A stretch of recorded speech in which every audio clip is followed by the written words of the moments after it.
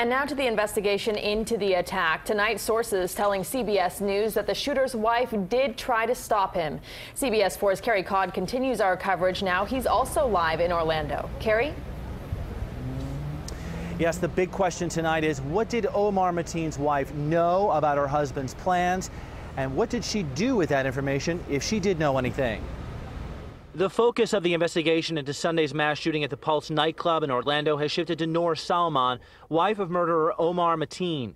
Sources tell CBS News that Salman told investigators she knew of her husband's plans to attack the nightclub and tried to stop him. Sources also say Salman has undergone a polygraph and could face criminal charges in the deadly attack.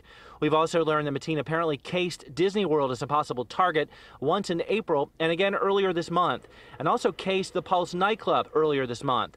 On the morning of the attack, we've learned that Mateen spent hours outside the nightclub before going inside, according to CBS News. On Tuesday, aerial pictures show investigators still scouring the ground outside the Pulse nightclub. They focused on evidence markers in the parking lot, showing where shell casings landed from a hailstorm of bullets. Investigators also were seen loading items into trucks. We're told the FBI will work to reconstruct the crime scene to piece together killer Omar Mateen's exact actions on the morning he entered the nightclub and murdered 49 people, leaving another 53 injured. He must have literally walked in as I walked to the back staff hallway, and that's when the shots went off. Amidst the investigation into the carnage of Sunday's shooting, we're hearing the stories of heroism, like Imran Yusef's tale. He's a bouncer at Pulse who narrowly missed coming face-to-face with Mateen Sunday morning. He said he heard the shots from a high-caliber weapon and risked his life to open a door to free people.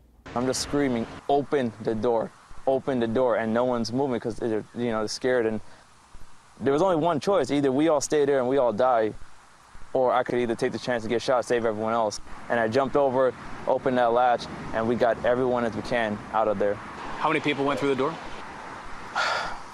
Probably over 60, 70. As soon as people found out that door was open, it kept just pouring out. You saved a lot of folks. I wish I could save more, to be honest. There's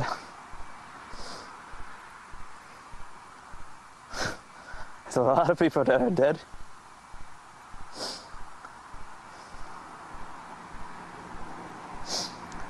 There's a lot of people that are dead.